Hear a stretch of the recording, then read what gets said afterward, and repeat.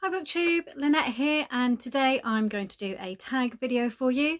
I'm going to do the Cozy Autumn book tag. So this is all about things I like to do in autumn, books I like to read, and I just thought I'd do this. I thought it might be a bit different from previous videos.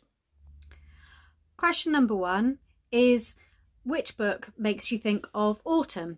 And for this question, I chose Rose Madder by Stephen King. I have absolutely no idea why, because this book, the main part of this book, takes place during the summer, but it always makes me think of autumn. I think because maybe it's a bit of a, it's a bit of a thriller, it's a bit of a spooky read. It also takes part of it takes part in another world. Which always makes me think of autumn when I read that part of the book. So I think that's why, and I think I've always read it later on in the year as well. It's definitely not a summer read, for me anyway. It's always one that I've read later in the year, when the nights are drawing in and you just want to curl up with a good book that's just going to keep you on the edge of your toes and keep you guessing. Question number two is your favourite autumnal cover. I don't really own books that I think are actually autumnal, or have autumnal covers, but a book cover that always makes me think of autumn is this particular version of The Hobbit by J.R. Tolkien. I've had this cover for a few years now, and with the trees and the yellow background, yellow writing, it just always makes me think of autumn. So I really do, and I do love this cover. It's a cloth bound cover, and it's just so comfortable to hold, so it really does bring out the autumnal feels for me. Question number three is your favourite autumnal drink to read with. I don't really get into the autumnal drinks. I don't tend to like those so much here in the UK.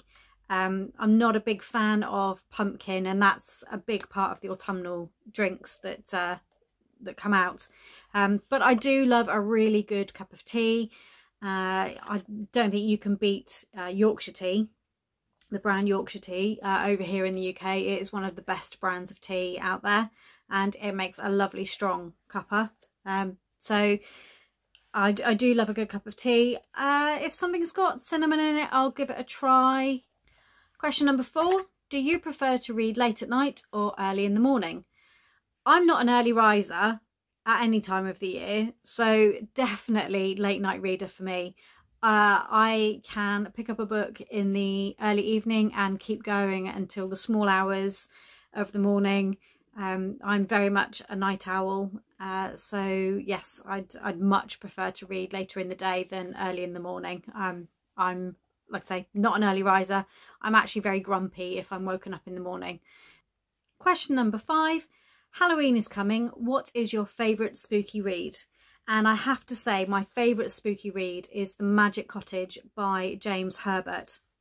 I've read this one a few times, and it's one of the few books which has elements in it that are capable of scaring me. And even though like I say, I've read it a few times, every time it takes me by surprise, and I get scared all over again. There's suspense. It's about a couple who move to a cottage, their dream home, and some events take place in that cottage which are not possible. It's a bit paranormal. It's got leanings towards cult activity, and it just never fails to give me the spooky feelings, and I just absolutely love it. It's a book that I can read again and again and again. Question number six, what is the ultimate comfort read for you? Looking at my shelves, you can probably tell that I absolutely love Harry Potter. That is one of my go-tos if I'm having reading slump or any issues like that at all, or I just want something to pick me up, then I will go to Harry Potter. But I have to say the ultimate comfort read for me is actually The Hobbit by J.R. Tolkien. As I said earlier in the tag, this is a copy I've had for a while. I've actually still got behind me in here, I've still got the original copy that I bought when I was 10 years old. which if I were to attempt to read that now, the pages would fall out. I've read it so many times. It's a story that I have read over and over again. I absolutely love it, and I'm long overdue a reread of this. So I really do need to pick it up soon. And I'm glad I've got this copy because it's absolutely gorgeous. So I will be hopefully reading that before the end of the year, if I can fit it in. This is one of my absolute favourite books. Question 7. What is your favourite autumnal snack to read with? I'm a big snacker, so chocolate is always good. But at this time of the year, there is a brand in the UK called Kipling who make cakes, and they bring out a lot of branded Halloween and autumnal themed cakes. May make changes, and they make a particular cake called Viennese Wells. Usually they're just strawberry jam and cream in them. At this time of the year they put toffee in them instead, and I absolutely love them.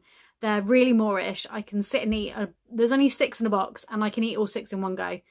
Pretty much feel sick when I've done it, but I can eat all 6 in one go. So I do buy them and tend to hide them so that I can't do that. But yes, they are a very Moorish snack for me. Also, Jaffa Cake have brought out, makers of Jaffa Cake have brought out a pineapple flavoured one, which is very nice. They brought that out in the Jaffa Cake bars last year, and I just went through packets and packets and packets of them. So I absolutely love those as well. But yes, anything like that, anything that's themed. I'm not so much a fan of the, like they do the green slime and things like that, themed foods. But yes, anything that's toffee, cinnamon, fruity, I absolutely love. Question number 8 is, what is your favourite autumnal candle scent to burn? I don't really know. I've never really thought in terms of seasonal scents with candles. I love burning candles, but I prefer, when it comes to scents, I prefer fresh scents rather than floral or musky scents. So autumnal scents for me are not really something, but if it's something that evokes the feeling of wood smoke, firesides, anything like that at all, cold crisp days, anything like that at all, then I would absolutely really love that. And I do like to have candles burning in the evenings now. Question number 9 is, when you're not reading, what is your favourite autumnal activity to carry out? I like walking through piles of leaves and kicking them around, but I'm not a fan of being cold, so I don't go out very often. So I'd have to say probably curling up under a blanket with a warm drink and binging on a TV show. Probably something like Gilmore Girls, which brings out the autumnal and winter themes anyway. So something like that, that would be the ultimate in cosy for me if I couldn't sit and read. And finally, question number 10, what is on your autumn TBR? I don't have a seasonal TBR, so I haven't really thought of that. But like I said just now, I'd like to try and read The Hobbit before the end of the year. Rose Madder, which I mentioned earlier, has very much been on my mind for the last few weeks.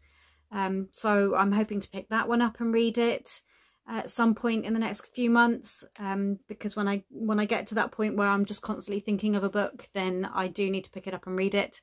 And yeah, I'm just at the moment I'm trying to work through books that I had started in previous months, so I've not really thought about seasonal TBR, so I'm not really sure for the remainder of October, obviously, and into November, what I'm going to end up reading. What about you? What are your answers to the questions? Let me know in the comments down below. If you've liked this video, please give me a thumbs up and subscribe, and I will see you all again soon. Bye!